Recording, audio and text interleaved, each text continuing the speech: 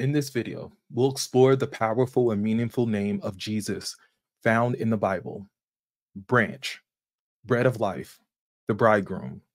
Each of these names reveal a unique aspect of who Jesus is and the significance of his role in our lives.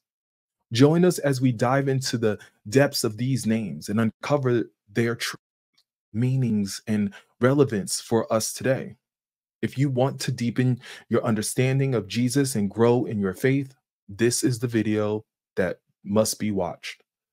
Don't miss out on this enlightening and enriching discussion on the name of Jesus in the Bible. Share and subscribe to our channel for more insightful content on spiritual growth and biblical teachings. Without further ado, let's get started. In the Bible, Jesus is referred to by many names that reveal different aspects of his character and mission. One of these names is branch, signifying his role as the shoot that will come from the stump of Jesse, bringing new life and hope to the world. Jesus is the offshoot of the line of David, and paradoxically, also the root.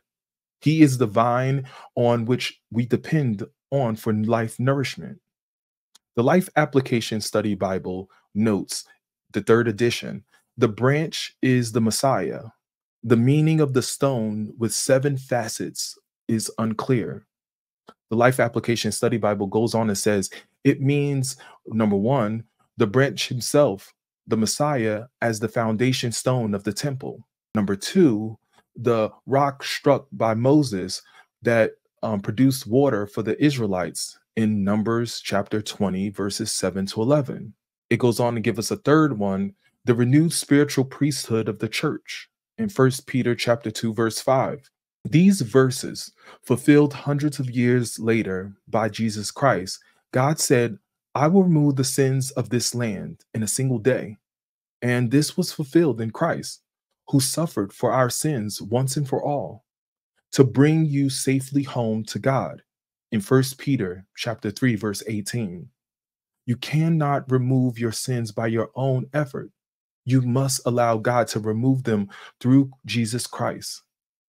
Jesus is known as the bread of life, emphasizing that he is the sustenance and nourishment of our souls, satisfying our deep hunger and thirst.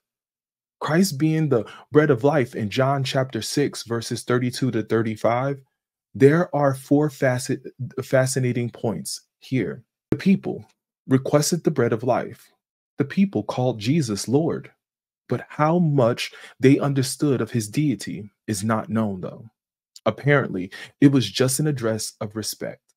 However, the point is clear in the Bible. When a person asks for the bread of God, he must call on Jesus, Lord, and be ready to submit to him as Lord, serving Jesus day by day.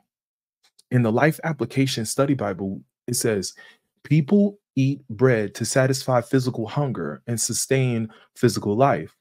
We can satisfy spiritual hunger and sustain spiritual life only by a right relationship with Jesus Christ. No wonder he calls himself the bread of life. But bread must be eaten to sustain life, and Christ must be invited into our daily walk to sustain spiritual life. For example, the bread of life is covered in John chapter 6, verses 22 to 71. First, breaking that down, first you'll see the true manna in John chapter 6, verses 27 to 34. Then you'll also see Jesus, the food of eternal life, in John chapter 6, verses 35 to 51, and partaking of the Son of Man, covered in John chapter 6, verses 52 to 59. Lastly, Jesus is called the bridegroom, symbolizing his deep love and commitment to his people, the church, as a groom is to his bride. F.S. Bruce Collection says this about the bridegroom, and I quote, "The figure of the bridegroom is frequently used in the Old Testament either implicitly or explicitly of Jehovah.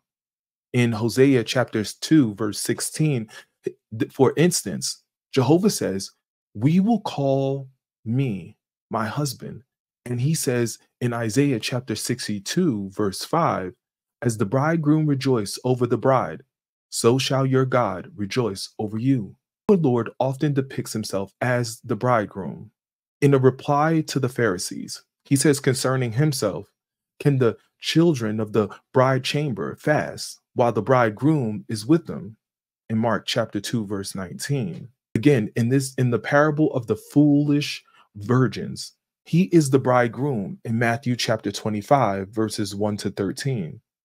In that great final beautiful vision in Revelation chapter 21, verse 2, the church is depicted as a bride adorned for her husband.